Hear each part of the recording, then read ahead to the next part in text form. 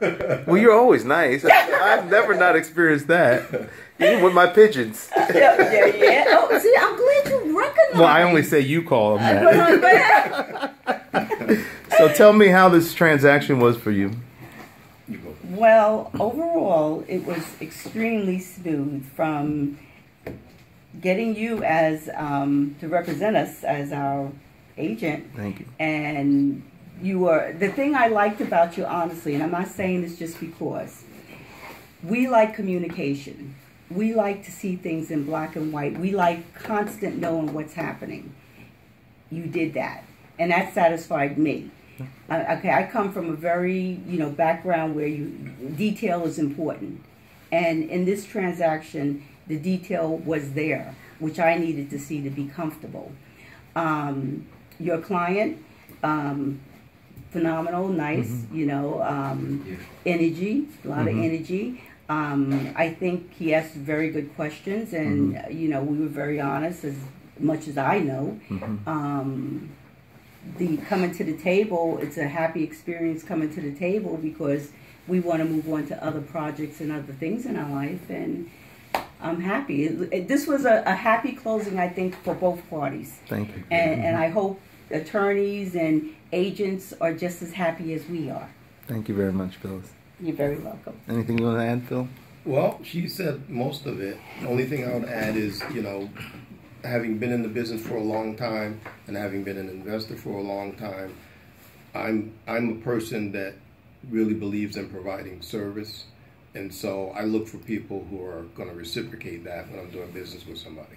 So if I'm doing business with somebody and they're not providing the level of service that I'm accustomed to providing as a service provider myself, then it's not somebody I'm going to be doing business with very long, because I like the service to be impeccable. And so we've had a good experience with you. We've had a good experience with the buyer, and I'm always of the belief that a business transaction should be a win-win situation. Absolutely. There shouldn't be a winner and a loser. Right.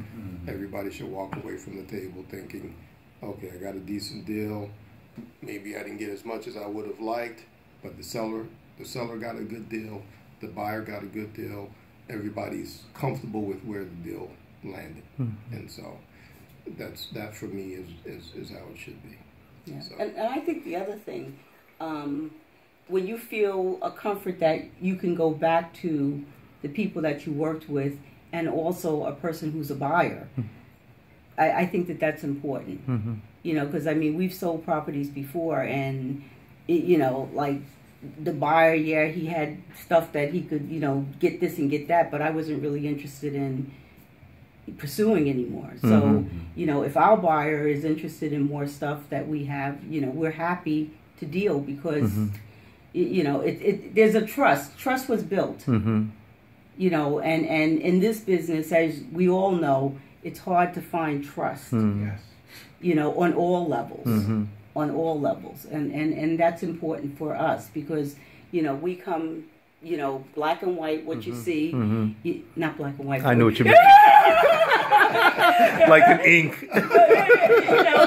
It's just, it is what it is, and we're going to be as honest as we can, and we expect that back from everyone we deal with. And that's one of the reasons why he's been in our life for 28 plus years. Very good. Well, it's interesting, because when I look at the people that we've been doing business with, most of them have been around for a long time. Right. I think back in terms of when I was doing residential mortgage lending, you were met. Roy Realty. So I met you then. Right. Yeah.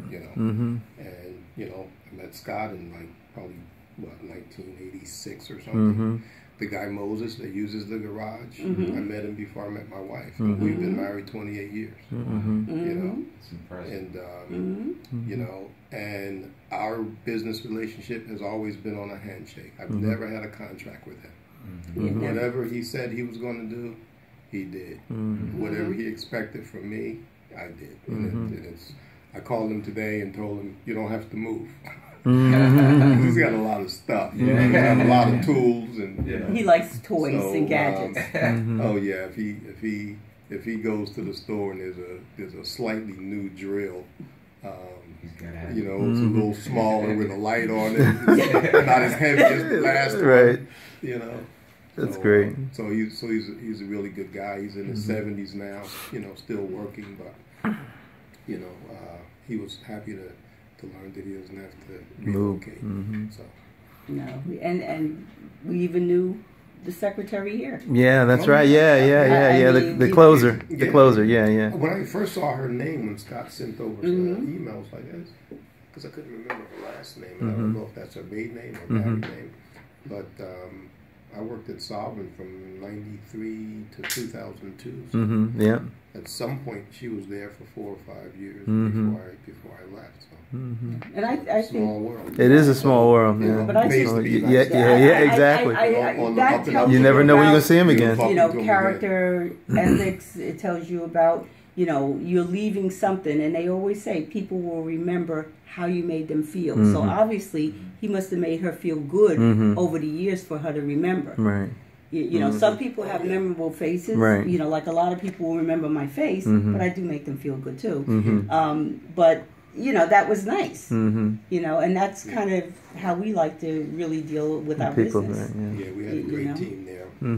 Yeah. And the guy she was talking about who just retired was probably one of the best closers in the real estate business. That's I great. mean, we were doing high volumes of business back then. And, you know, you get into the office early and you might be there 9, 10 o'clock at night sometimes, and you know, they were all right there getting the work done. Yeah. You know, so it's great. Well, thank you both so much. We're not finished, but thank you for sharing your thoughts with me. I appreciate it.